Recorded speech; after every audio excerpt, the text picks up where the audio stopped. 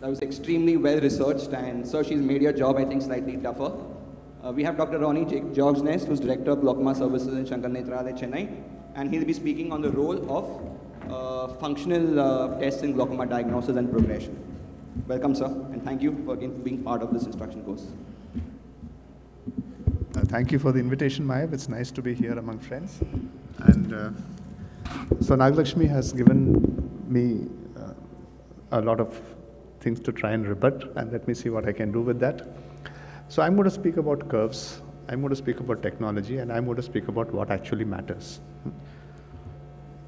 And when we talk about structure, she's already defined what this is, so I'll let that be. She's already shown you the slide, and this is the curve I'm talking about, this curvilinear slide that everybody says that, this is what happens. Threshold values drop late, but the reason this happens is because as physicians, we are mathematically challenged. And we could not deal with the huge numbers of apostips. So what everybody does is they just converted it to log. So we now have to deal with numbers only from 0 to 40, and we are happy with that. What happens when you transform this again? When you transform this, you will see that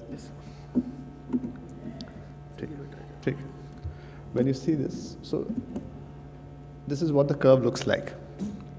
You transform this in two ways. You can either transform the logarithmic to linear, or you can transform the linear to logarithmic. Both ways, you will see an absolutely straight line. So it's actually a linear relationship between RNFL loss and threshold loss. The problem is, even though they change similarly in glaucoma, our inability to detect very early change is probably a result of the limitation of technology and physiological variations, and not really because of what is happening in the disease. So now you think I've already handed over the debate to her. But the fact is that if you want to pick up every single patient with glaucoma on a structural test, you will require 20 to 30% ganglion cell loss to be able to do that, which is very similar to the number that she showed you for visual fields. So it's a bit of a caveat. If you want to diagnose glaucoma, both are equally good or equally bad because of these two reasons. And she spoke to you about red disease, and this is a problem with imaging. You'll end up with something like this. You look at it, there's red all over the place, but all of us sitting here as glaucoma specialists will tell you that's a large disc, there's nothing much to worry about it. But people who are not glaucoma specialists would be concerned, and this is what the field looks like. This is what the other eye disc looks like, and this is what the field looks like 3 years down the line without any treatment. Nothing is happening there.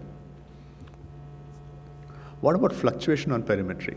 And she did allude to that, saying it makes it difficult to assess progression.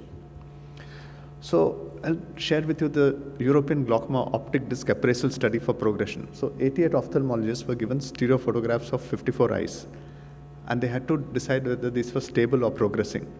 And this was the agreement between glaucoma specialists. So we could not agree with each other also whether the disc is progressing or not.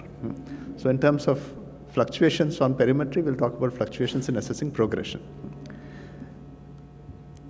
And this is somebody whom we have, who is, got fairly long follow-up, and those are what his OCTs look like. And what I would like you to look here is at this bit.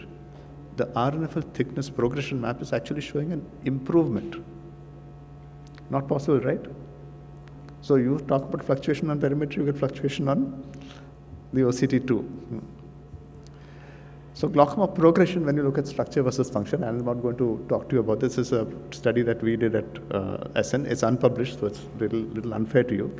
But what I will just show you is that we were looking for progression on the OCT, on the GDX, and on the HRT versus visual fields, and this is what we found. We found that the maximum number of people showed progression on the HRT, and the minimum on the visual field. And for the visual field, we use a progressor software, which is actually point-wise comparison, which is pretty good. But what's interesting here is, if you look at the OCT progress group, nobody progressed on the other two tests. If you look at the HRT progress group, one person in that group progressed on the GDX. If you look at the GDX progress group, nobody progressed on the other imaging technique. So they don't even agree with each other when it comes to whether somebody is progressing or not.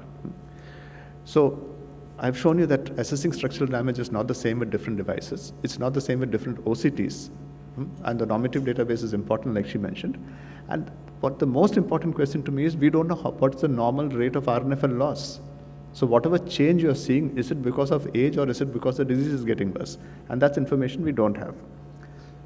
And this is something like my journey in ophthalmology. I joined in 1996 when OCT1 was involved. Second generation came out in 2000, third generation in 2002, fourth in 2006, and now you're looking at the swept source OCTs. And the nice part about it is, none of them are backward compatible. GDX came in 1992, and by 2015, HRT came in 91, stopped production 2 years back. They claim they're going to support you, but it's on the threshold. So basically, these machines are going to be resting in peace, while our glaucoma patients are going to continue to need to do a new test on a new machine to figure out what needs to be done. And this is just one of our patients, and you can see we have something like 12 or 13 years follow-up on him.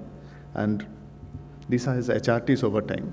And now I have to try and get a new baseline on him because the HRT is going to go out of place in here, but the fields are still okay, the fields are still backward compatible by 15 years.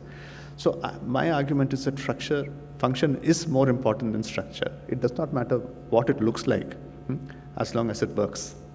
And I hope that I managed to convince you of it, even though in this case, structure looks much better than function. Thank you.